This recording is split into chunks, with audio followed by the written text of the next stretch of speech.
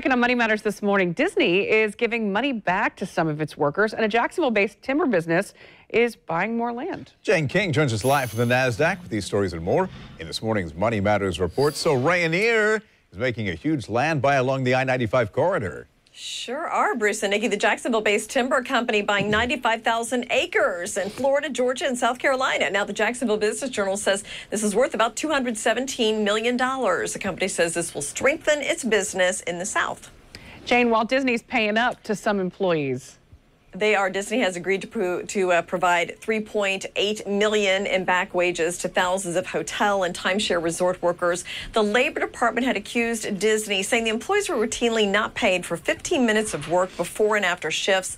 So that averages out to about $233 per employee.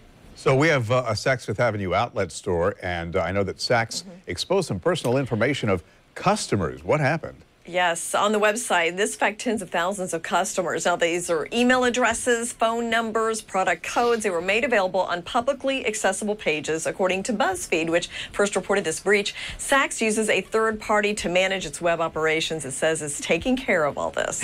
All right, and Jane, if you're maybe on the hunt for America's drunkest spring break location, I mean, you could be looking for it or you could be looking to avoid it. Exactly. You don't have to look very far.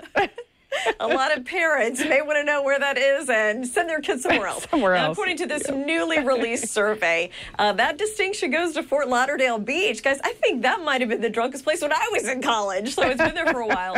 The measurement was done via Instagram, where Fort Lauderdale had 16% of the photos posted from there featuring alcohol and drugs. Harlingen, Texas, by the way, second on that list. My son Greg lives down there. He better not be a contributing factor.